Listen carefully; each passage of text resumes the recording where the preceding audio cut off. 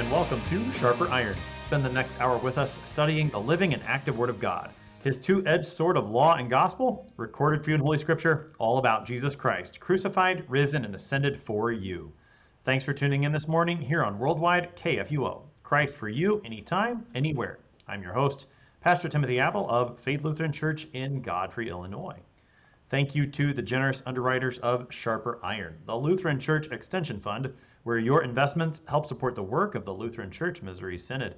Visit lcef.org for more information. And Luther Classical College, a college for Lutherans by Lutherans, opening in fall 2025. Learn more at lutherclassical.org. On this Wednesday, August 23rd, we're studying Ecclesiastes chapter 11, verses 1 to 10. In today's text, Solomon points out our limited human knowledge concerning what will happen to us in this life under the sun, and he also reminds us of our need to keep God's work and judgment in view. To help us sharpen our faith in Christ as we study God's Word today, we have with us Pastor Ian Kinney. Pastor Kinney serves at First Lutheran Church in Sabetha, Kansas. Pastor Kinney, welcome to Sharper Iron. Yeah, thanks for having me. It's a joy to have you with us today, Pastor. We're looking at Ecclesiastes chapter 11 today. Help us with context within the book of Ecclesiastes. It's not too long of a book, so anything about the book itself or what Solomon has been writing leading up to this text that'll help us look at chapter 11 today. Sure. So I think the best part for us to think about Ecclesiastes 11 is the fact that it is pretty much the closing thoughts of Solomon in the book, with just one chapter left to go. Chapter 12 kind of sums everything up, really gives the thesis of the book right at the very, very end, gives the meaning of life itself at the end of chapter 12, that there's nothing else under the sun that matters but to fear God and keep his commandments. That's the whole duty of man, Solomon says. So chapter 12 is kind of a postlude or a postscript on the book, I think. And so chapter 11 kind of acts, I think, as some of his concluding thoughts prior to that. And like you said, it covers a lot about humility, a lot about what it takes to be humble and submit to the will of God, which means not being obsessed about, not being too obsessed about the times and seasons and days and years that we have, unless, as we'll see next chapter, unless they are for the good of fearing God and keeping his commandments. What are some of those themes within the book of Ecclesiastes that Solomon has laid out that tie into what we're going to read today in chapter 11? Yeah, part of it is his overarching theme of vanity of vanities and all is vanity, like you guys first started talking about when you opened the book up. That all is vanity, all is chasing after wind, and I think that certainly has to be kept in mind with again the way he ends this book. That he says everything is chasing after wind, and I think his main point there is that everything is chasing after wind if it doesn't help fear God and keep his commandments.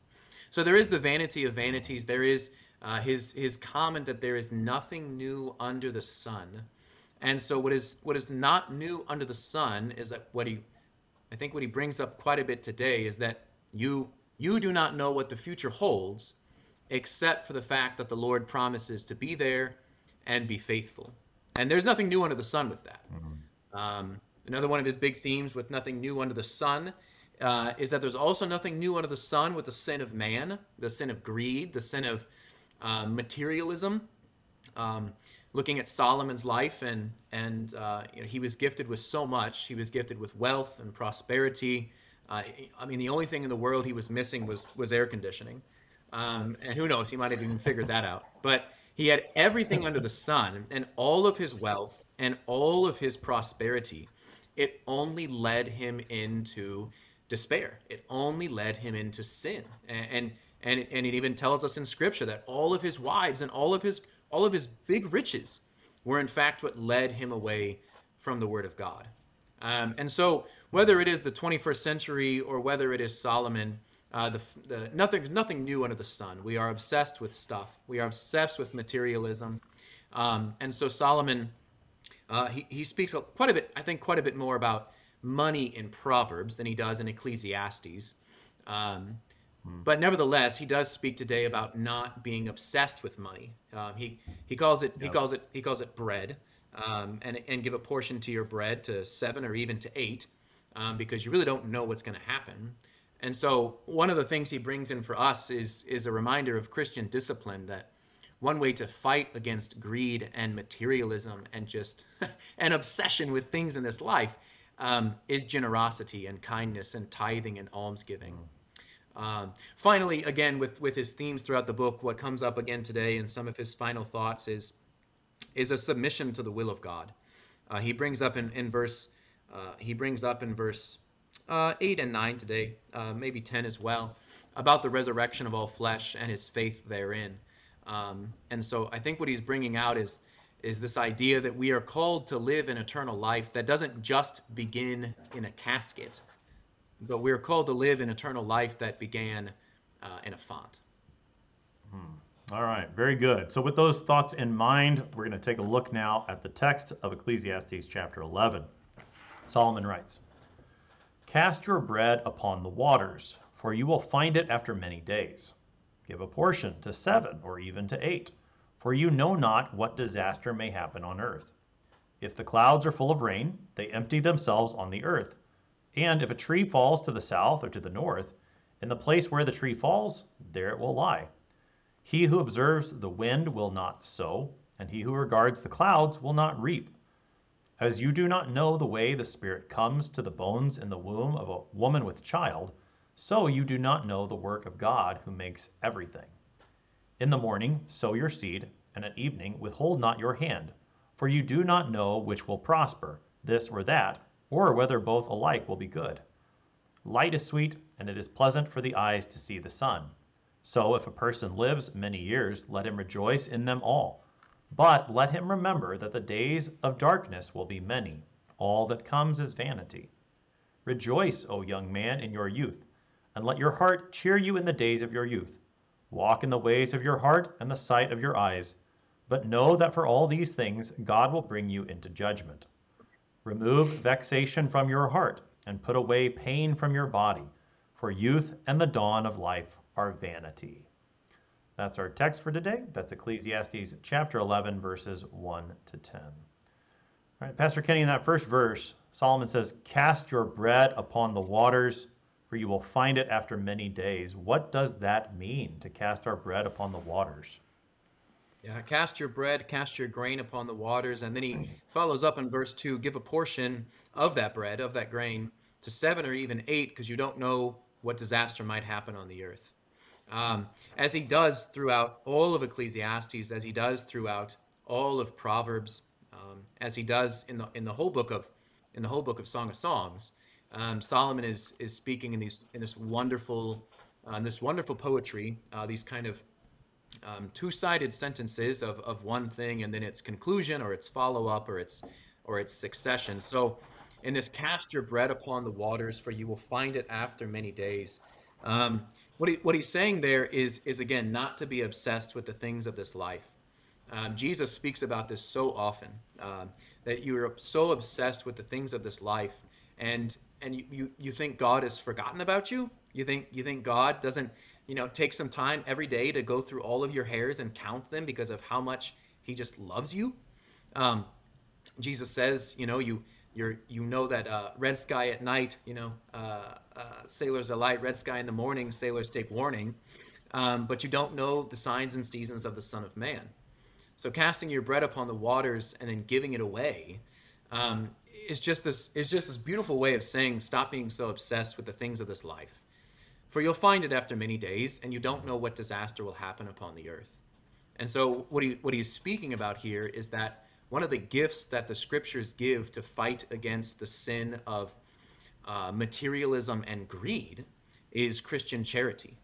That Jesus speaks about this in the Sermon on the Mount. He doesn't say if you give, or if you can give, or if you want to give. He says when you give, this is how you do it. And so whether it is tithing in the congregation, whether it is almsgiving to your local poor, you are called as a Christian to give. This is, of course, a command of Christ, but it is also the example of Christ, that Jesus is the giver of all that is good. He is the only one who has given everything, given himself on the cross, given himself to you in water and word and in his body and blood. And so you are Christian, and you are called to be like the Christ after whom you are named. So casting your bread upon the waters is helping you not to be obsessed with all the things that you've been given, because the things that God has given you are good.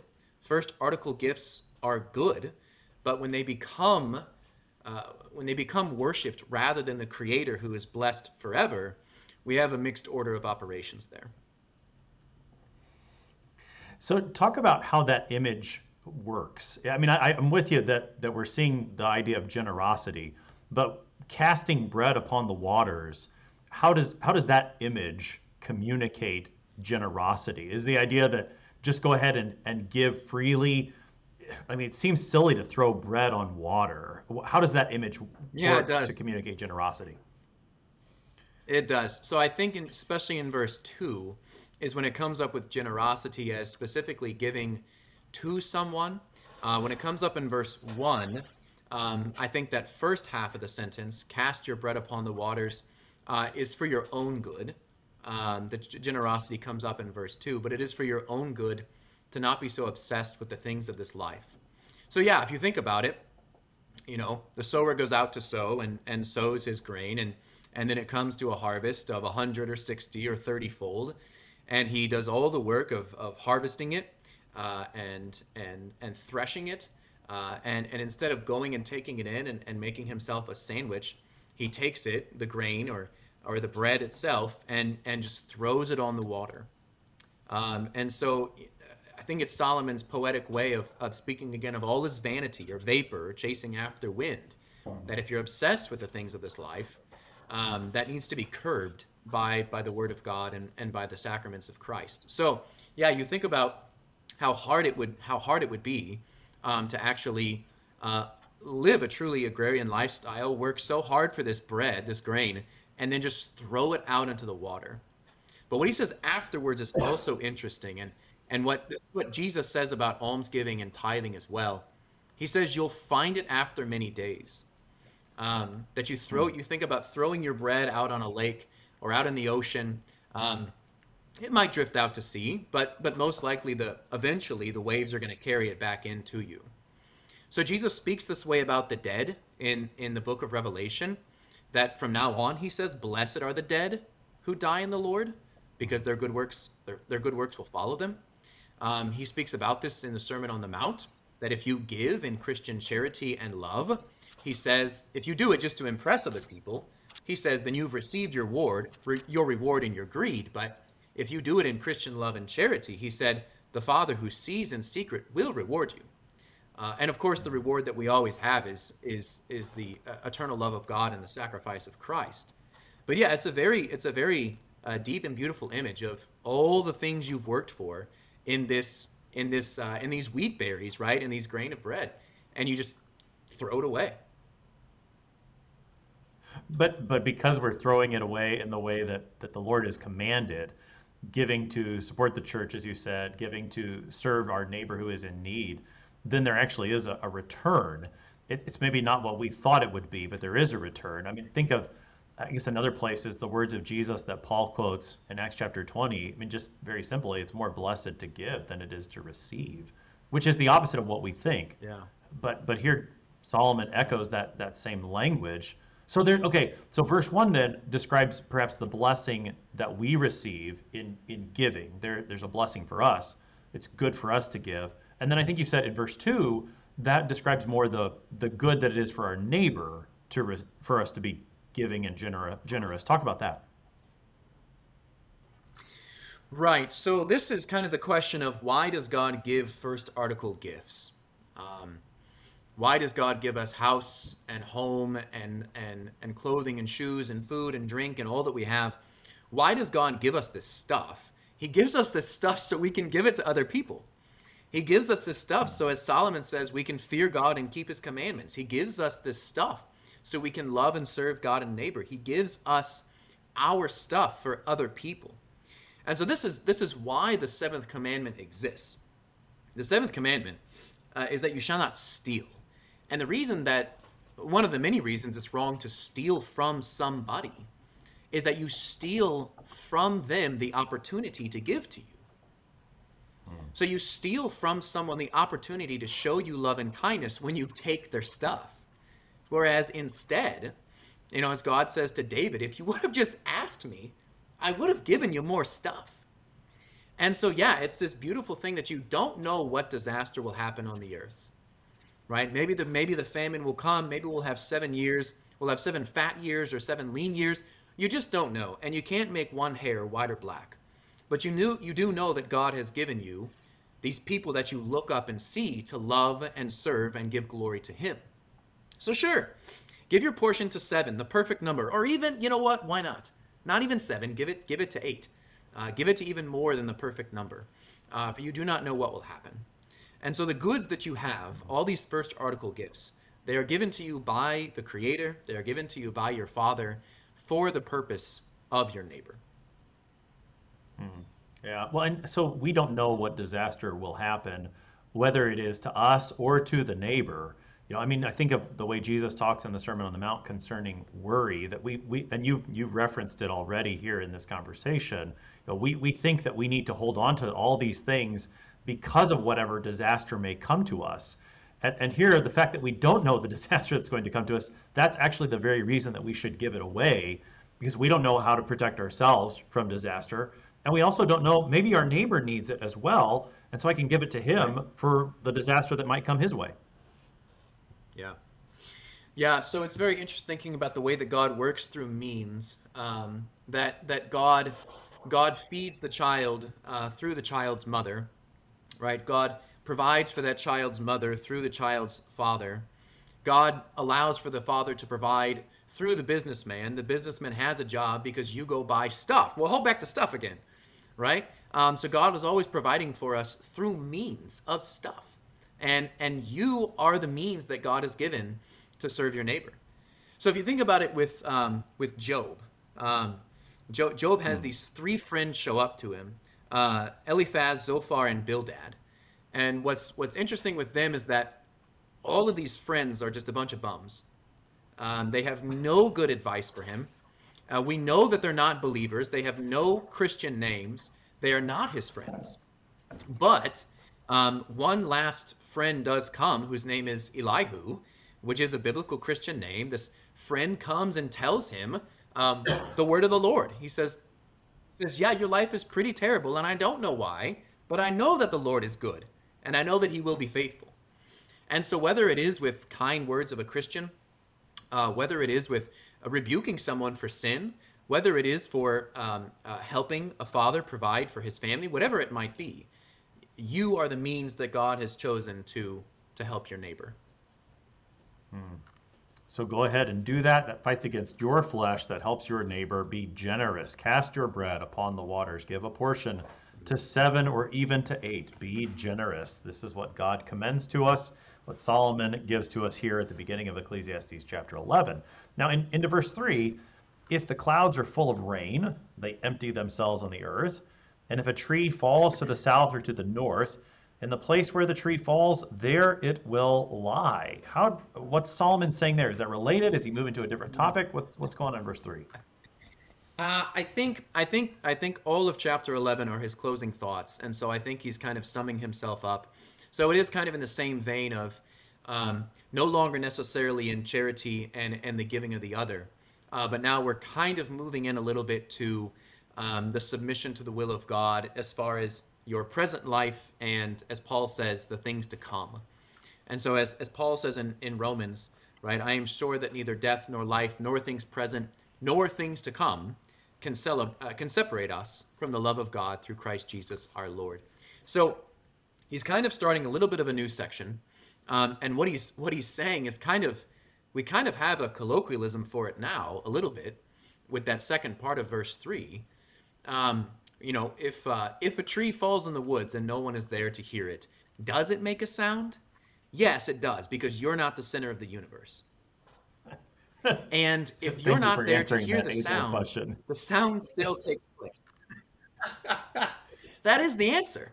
The chicken came before the egg, and if the tree falls and you're not there, and it still makes a sound. It's all very simple. So the point is that you're not the center of the universe. And what he says in the next verse, he says, you can stare at these things until you're blue in the face, the wind or the clouds, but it's not going to change anything. So he's kind of moving into this new section here, starting off with this beautiful language. It shows up in Psalm 8. It shows up in Psalm 19 about the heavens declaring the glory of God and the sky above proclaiming his handiwork, that God has ordered the universe in a wonderful way. Sometimes, like in Romans 1 and 2, we big thinkers with big words talk about it as natural law.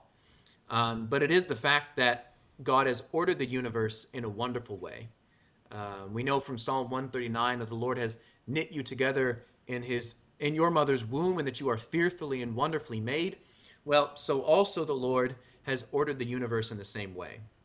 And when we submit to the will of God, when we submit to God's order, whether that is in life or in faith or in marriage or in family or in gender or whatever this is, when we submit to God's order, knowing that if we try to change it, it's only going to be a mess.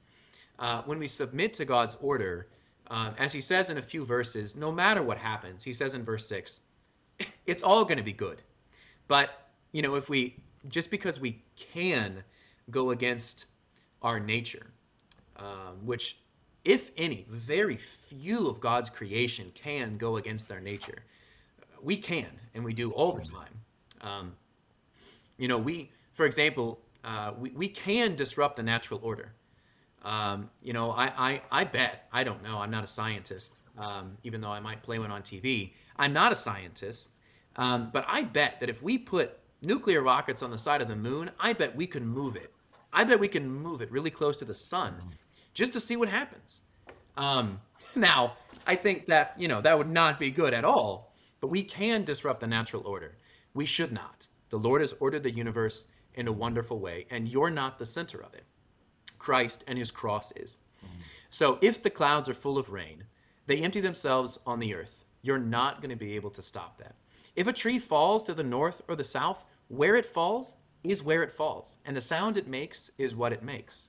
And as he says, there is nothing new under the sun. So this joy that the Lord gives in receiving what he gives and taking what he offers, knowing that as we pray in the church, that we receive from the Lord both our sorrows as well as our joys. So I'm not the center of the universe. I'm not going to stop the clouds full of rain from dropping that water on the earth, nor am I going to stop that tree from falling and making the sound. How does verse 4 fit into that? He who observes the wind will not sow, and he who regards the clouds will not reap. Right, so we have this idea of observing the wind and regarding the clouds. And so he just talked about, it's going to be the wind that's probably going to push a tree down.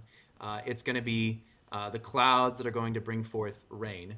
And so observing this wind and regarding these clouds, you can stare and stare at these things until you are blue in the face, and you're not going to change any of it. So when he talks about this word he uses there, observe, it also has a connotation of kind of like guarding and keeping it with the wind. And then this word that he used when it comes to the clouds, this regarding the clouds, it's perceiving it, it's looking in deeply to it.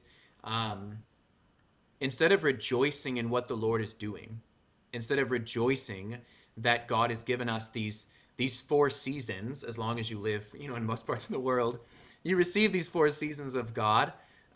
You receive the wind, you receive the rain in its due season. And this is a joy. But to try to fight against that or be mad about that is just vanity. And it does not serve in the fearing of God or the keeping of his commandments. So again, Jesus says, you obsess over all these things, but look, guys, you can't even make one hair white or black. So if you obsess over the times and not obsess over the good that you are given to give and receive in the times, you're completely going to miss the point. So, and then the matter of not sowing, not reaping, the way that I'm hearing this image then is that if I'm sitting there, I'm the farmer, and I'm watching the wind, waiting for just the right moment, thinking that I can figure it out, or I'm watching the clouds, thinking for just the right moment when I'm going to reap and thinking I can figure it out. If all I'm doing is observing, regarding, I'm never actually going to end up doing anything, it seems. Right.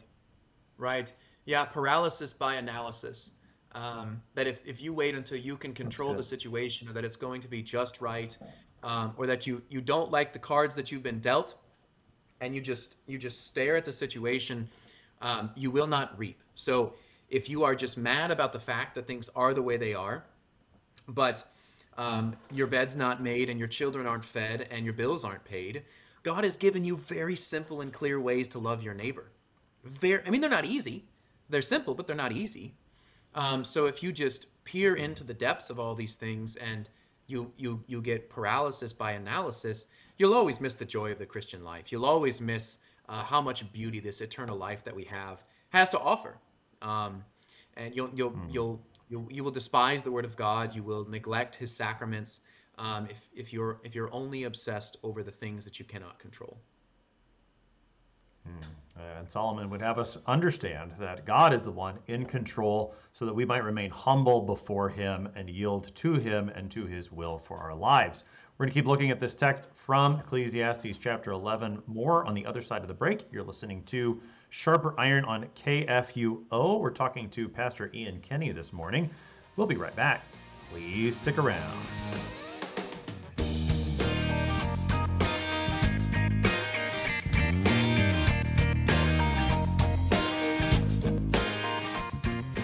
Did you know that an investment with Lutheran Church Extension Fund exclusively supports LCMS ministries and church workers? That's right.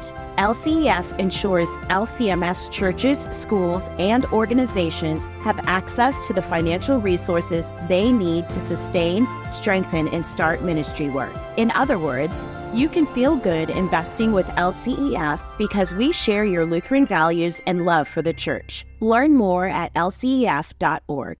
LCF is a nonprofit religious organization. Therefore, LCF investments are not FDIC-insured bank deposit accounts. This is not an offer to sell investments or solicitation to buy. LCF will offer and sell its securities only in states where authorized. The offer is made solely by LCF's offering circular. Investors should carefully read the offering circular, which more fully describes associated risks.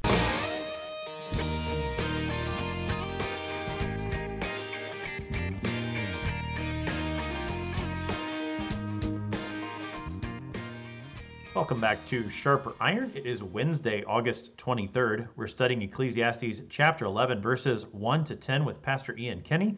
He serves at First Lutheran Church in Sabetha, Kansas.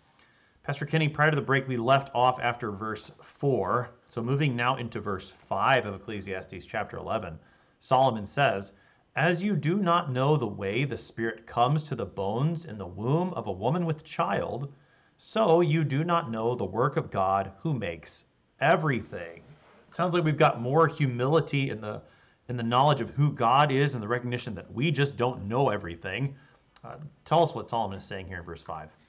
Yeah, so Solomon, he kind of mocks the person who wants to be God, and he says, look, this event happens every single day. The conception of a child happens every day, and you can't even figure out how that works. And we'll talk about modern lies that we think we do in a moment, but you can't even figure out how that works, much less the God who makes everything. You know, as he says elsewhere, you know, consider the ant, my brother, the ant who works all day, and you're just a sluggard who lies around in bed. You can't even figure out how to be more like the ant. So it's really a humbling experience when you behold the beauty of God. And so he speaks about this concept, this miracle of conception, when a child is conceived, and already, though microscopic, that this is a child, this is a boy or a girl made in the image of likeness of God, redeemed by the death of Christ, who has an eternal soul and will be raised on the last day. And you don't have any idea how that works. So now in the modern age, we're convinced that we are smart because we understand science, but we are still figuring these things out every day. It was just a few years ago. It was just in very recent memory when when we were able to witness hyper microscopically the conception take place. And it was all over the news that this miracle of when a child is conceived, before implantation, before the first trimester, before labor and delivery, when this child is conceived, that there's this explosion of light. I mean, we're 3,000 years past Solomon, and we just got that. So we need to calm down that some of these things don't apply to us because we're modern people. We still don't have any idea how this stuff takes place. It's an absolute miracle. And so if we can understand these things that happen every single day, the fact that if the sun was this or that, closer or farther, we'd fry or freeze. We don't understand all these things of the glory that God has given us. How humbling it is that we do not know the work of God who makes everything. So what we do know that we'll talk about this a little bit later. What we do know is that God is working all things for our good, as we see in the next verse, that no matter what happens, tribulation or distress or persecution or famine or nakedness or sword, in all of these things we are more than conquerors because Christ loves us. So again, a big theme in this chapter of Solomon is humility. That if you know nothing else in the world, you should know that there is a God and you're not him. And that's the best news in the world, besides the fact that he died for you. Yeah, that's right. That's right. Yeah, what wonderful simplicity, and yet such an important thing to keep in mind. There is a God, not you. That's a huge theme for Solomon in this book and in this chapter especially. So, as you said, now we move into verse 6. So, in the morning sow your seed, and at evening withhold not your hand, for you do not know which will prosper, this or that, or whether both alike will be good. So here's more emphasis on what you do not know, but you said there are some things we can know from this verse, Pastor Kinney. What's there in verse 6 for us? Yeah, so I think 6, 7, and 8 kind of all run a little bit together. But what we have, I think, that's really, really nice here is that this verse in 6, and then especially in 8, it really lends itself to the table prayers that we pray in the Catechism. The psalm that Luther has given us before each table prayer, and then as well the prayer that he has given us as well. That we give thanks to the Lord for his mercy endures forever. The Lord, he does not take pleasure in the strength of the horse or the legs of a man, but the Lord takes pleasure in those who fear him and in those who hope in his steadfast love. So in the morning sow your seed, and at evening get your work done. Because you don't know what's going to happen. You don't know when the Lord is going to return. And if anyone tells you they do, they're trying to sell you something. You don't know when the Lord is coming back. You don't know either when the Lord is coming on the last day or when the Lord is coming on your last day. Either way, when you open your eyes, you're going to see Jesus afterwards. You don't know what's going to happen, but you do know that no matter when the end comes or when your end comes, you know that as a Christian, your marching orders that Solomon says in the next chapter, they don't change. Whether the Lord comes tomorrow or whether the Lord comes in 1,000 years, guess what, buddy? You still get to fear God and keep his commandments. You still get to be loved by God and receive the grace of Christ and him crucified. So, verse 6, I mean, it sounds so colloquial that it shouldn't be in the Bible, but it's all going to be good. I mean, he says it right there at the end of the verse. Whether both alike will be good. No matter what happens, the Lord is working all things for the good of you who love him, because you have been called according to his purpose.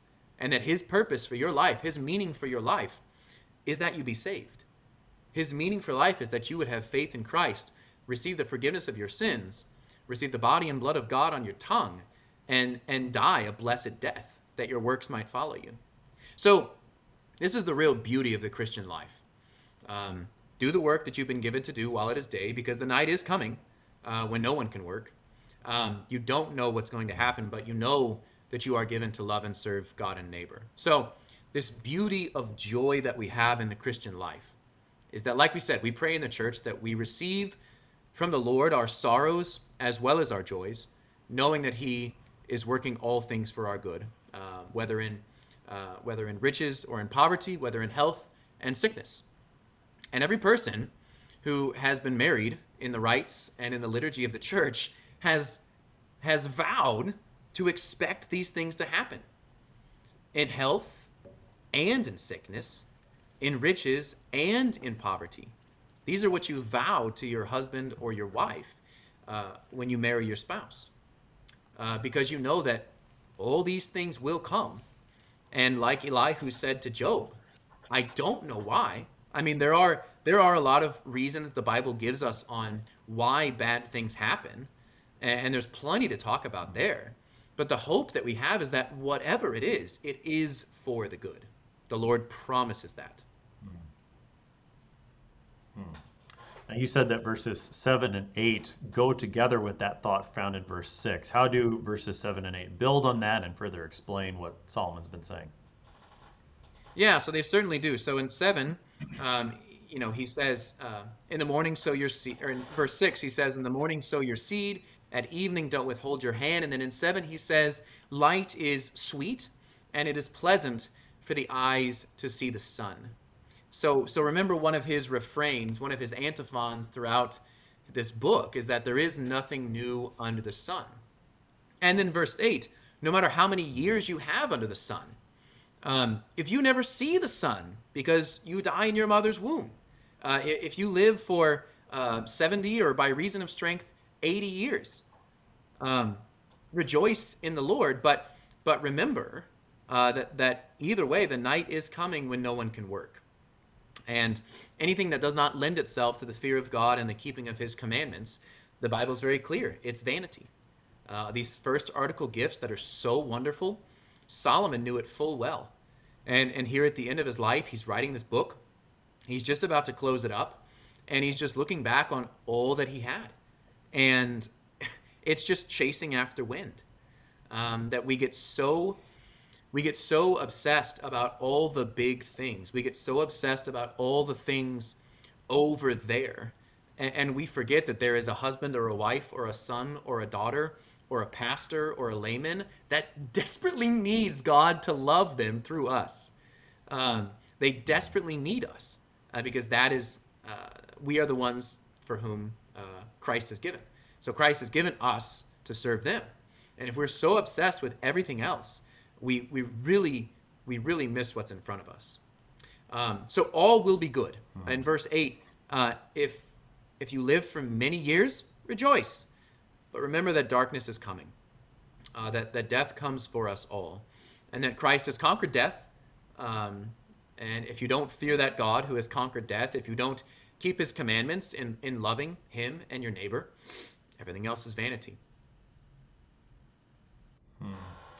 Those in verse 8, those two things that Solomon gives, both to rejoice in however many years you have, but also to remember the days of darkness will be coming. Those two verbs, rejoicing and remembering, seem pretty key there in that verse. What happens if we don't do one or the other? If we don't rejoice in the years that we have, why is that bad? And if we don't remember that the days of darkness are coming, why is that bad? Okay, so when verse 8 talks about rejoicing and remembering, rejoicing in the good years and remembering that there will be darkness, we can think about this a few different places in the Bible. We can think about this with Old Testament Joseph, for example, that Joseph is given 7 fat years as well as 7 lean years. Now, both of these come from the Lord. Both of these are promised by the Lord. And of course, all works for the good. And that's one of the places in the Bible we actually see why bad things happen, is that, someone might have meant this for evil, but the Lord used it for good. So the point with Joseph is that there will always be fat years, there will always be lean years. And it's always the case that we don't rejoice in the fat years. We don't remember that lean years are coming. So in the fat years, we never prepare for the lean years. In the lean years, we never rejoice that fat years are coming. We just kind of wallow in sadness of what we don't have. And so when it comes to this rejoicing, remembering, it is the fact that no matter what comes, good or bad, wealth or poverty, health or sickness, All things come from the Father's hand. And again, like we pray in the prayers, the Lord takes pleasure in those who fear him and those who hope in his steadfast love. So we see this with Joseph. What we also see is that, he kind of leads into 9 as well. If we want to get into that, he leads into 9 as well, because he contrasts in verse 8. He contrasts an old man with a young man. And so this is the gift of long years. What Solomon will often say, gray hair, that it is the crown of the old, and a blessed death. Not an evil death, but a blessed death. And that doesn't even mean a short and painless death, but a blessed death. And so the reason that long years, long life, and gray hair are a blessing, that he says in verse 8 to rejoice, is because you have more time to repent. You have more time to repent of sins. You have the gray hair of wisdom because ideally, if you're 80 years old, then you've been reading the Bible for 75 years and hearing it for over 80 years. And so there is rejoicing in that. And a blessed death is one where you can die well, having lived a life of repentance and passing that faith down to those below you. So rejoicing in the years, remembering days of darkness, both these things Solomon holds in tension. All right, so as he holds those in tension, then he moves into verse 9, which you've started to bring out. He says, "Rejoice, O young man, in your youth, and let your heart cheer you in the days of your youth. Walk in the ways of your heart and the sight of your eyes, but know that for all these things God will bring you into judgment." There's plenty to talk about in that verse, Pastor Kinney. Help us to see what Solomon's saying. Yeah, so it's funny sometimes when the Bible is sarcastic. And I think that this one is one of those times. There's a few times in the New Testament where even Jesus, even our Lord, has some sarcastic humor in places. And I think right here is one of the places we're dealing with them. That if you can see the Lord's tongue in his cheek and saying, "Sure, young man, rejoice in your youth, let your heart cheer, do whatever you want, eat, drink, and be merry, because tomorrow you're going to die. Just know, this will bring judgment upon you." So I think what we're dealing with here is that we're dealing with a little bit of rhetoric. We're dealing with a little bit of confusion before clarity. That, if you want to rejoice in your youth, follow the sins of your youth, of which the saints always repent of. Just take cheer in the days of your youth. Walk in the ways of your heart and the sight of your eyes. That's fine. But the Lord will bring you into judgment. This is a hard word. Few can receive it, but this is one of the only places, if not the only place, the Bible says follow your heart. Okay, I'm glad you brought that up. Yeah, I'm glad you brought that up because follow your heart, that's, I mean, if this were graduation season, that's what you hear at graduation speeches. So talk to us what Solomon does and doesn't mean here so that we don't misunderstand what he says. Yeah, so again, I think he's using some rhetoric. He's using forms of speech to draw us into a situation like a bait and switch with his words, and then pulling us out and say, but if you do that, you will be judged. So I believe it's the only place, but it is at least one of the few places where the Bible says, follow your heart. And the result of that is judgment. Your heart is a disaster. Your heart only wants sin. And if you're Christian, you have a regenerate heart and you do cooperate with the Spirit, and you should do good works as the Lord commands you to do by the grace of the Holy Spirit. But that old man is always dragging you down. That old Adam is dragging you down, even though you're trying to walk according to the desires of the Spirit. So if you have kids, or if you know kids, or if you've ever seen a kid, if a child, you give a child a piggyback ride, and the kid gets on your back, the first thing the kid does is start to choke you, right? Throws his arms around your necks, and he's just trying to hang on, but he's trying to choke you. This is what the old Adam does. The old Adam just chokes us and drags us down. So what he's saying here is that if you want to follow your heart, God's never going to force you to love him. If you want to walk in the sight of your own eyes, God's not going to kidnap you. But know that if you do these things, if you follow your heart and not Jesus's heart that is pierced for you, the Bible just says here that for all these things, God will bring you into judgment. So do not insist upon your own ways. And this is the threat of youth. The devil always has temptations for us that are custom fit and tailor-made to who we are, whether it's how much money we have, or if we're male or female, or here if we're young or old. So when it comes to the old, there is the threat of the sin of apathy and pride. But when it comes to youth, this is why we desire length of days, to repent of sins of youth. Youth is a joy. There is the strength and energy that comes with youth, and that's great because you wake up every day and your back doesn't hurt, and you can look any way you want, turn your head any way, and your neck doesn't pop and feel like you died for a little bit. Youth is great, but it is also a liability. We pray that God would forgive us the sins of our youth, because youth is a liability, because virtue and wisdom just have not had time to shape.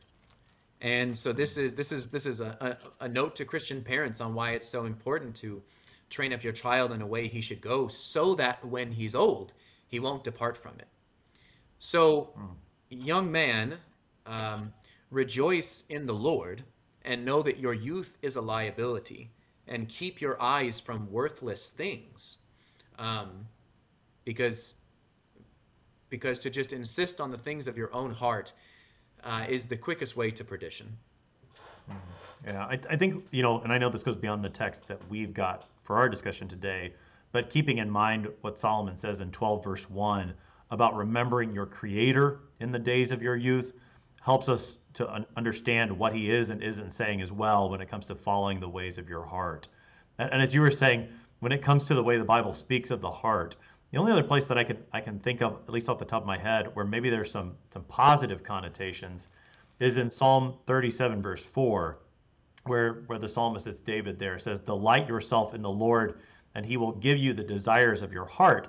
But I've always noted there that the desires of your heart come after you've already delighted yourself in the Lord. So when you delight yourself in the Lord, he transforms your heart so that you delight in the right things and you desire the right things. And perhaps we can keep all of that in mind, again, as we think about what Solomon's saying here. Absolutely. And the Lord says very clearly in Ezekiel, calling the people to repentance and promising to pour out his Spirit upon them. He says, "I will take their heart of stone, and I will give them a heart of flesh." So yes, after we rejoice in the will of the Lord, after we desire that his name would be hallowed, his kingdom would come, and his will would be done, and bring earth down to heaven, then again, we do cooperate with the Spirit, as our confessions say. We do strive to want the things that God wants and love the things that God loves. But if it is just following the desires of our heart apart from what his word says, then we're in a little bit of trouble. That's right. So take us now into verse 10, Pastor Kinney. Got about 4 minutes here on the morning. Verse 10 says, "Remove vexation from your heart and put away pain from your body, for youth and the dawn of life are vanity." What is Solomon saying there? Yeah, so I think what we're dealing with here, and I think we could think about these things as almost the close of the book, with chapter 12 being like a postscript and kind of a running everything out. So remove vexation from your heart, put away pain from your body, for youth and the dawn of life are vanity. And the dawn of life is vanity as well as youth, because if this life was all that there was, Paul says in 1 Corinthians 15, then we would be most of all to be pitied. If this life was all that there was, then this life would not be worth living. But in fact, the Lord has made you for eternal things, and your heart is never satisfied with anything less. So there is the kind of hint here of the resurrection of the new body, a new youth, a new dawn of life in which we will live with Christ and his eternal wounds in the marriage feast of the Lamb and his kingdom forever. And until then, rejoice in the Lord with all your heart. Don't lean on your own understanding, but understand that you will receive a resurrected body, that you will get to live with Christ forever in eternity. Until then, be humble, rejoice in the Lord always, and walk by faith and not by sight, knowing that no matter what comes, the Lord will be there and he will be faithful, and that you are called to fear God and keep his commandments in the meantime. We've got about 2 minutes here, Pastor Kinney. Plenty of things that we've talked about here in Ecclesiastes chapter 11. Help us to wrap things up, and especially to see, how does this text point us to our Savior Jesus? Yeah, I was just going to say, to wrap everything up, it needs to be wrapped up in a nice cross-shaped bow. That it is the fact that Christ is the one who is obedient and humble unto death, even death on the cross. That he is the one who has on the cross given up the ghost and poured out the Spirit into your heart. That the Spirit is the one who intercedes with you with groanings too deep for words. That when you know not for what to pray as you ought, the Lord has given it to you in his word. He nourishes it in you in his sacrament, and he breathes it into you in his Holy Spirit. And so the Lord has done all these things, and as the gospel says, the Lord has done all things well. And so you can trust in him, that as many sins as you have, he has more grace. As much as you have to have forgiven, he never runs out of forgiveness. But that you are called to still love the Lord your God with all of your heart, and to love your neighbor as yourself, as the Savior himself has commanded you to do and has shown you how to do himself. Pastor Ian Kinney is pastor at First Lutheran Church in Sabetha, Kansas. He has been helping us today to study Ecclesiastes chapter 11, verses 1 to 10. Pastor Kinney, thanks for being our guest today. Thank you so much for having me, and God be with you. There is so much that we do not know. We are dependent, limited human beings, and we do well to keep that spirit of humility in our hearts and minds, living in the fear of God, trusting in him, knowing that he will work both alike for our good. I am your host here on Sharper Iron, Pastor Timothy Appel of Faith Lutheran Church in Godfrey, Illinois. If you have any questions about Ecclesiastes chapter 11, please send an email to kfuo@kfuo.org. It's always a joy to hear from you. Thanks for spending the morning with us. Talk to you again tomorrow.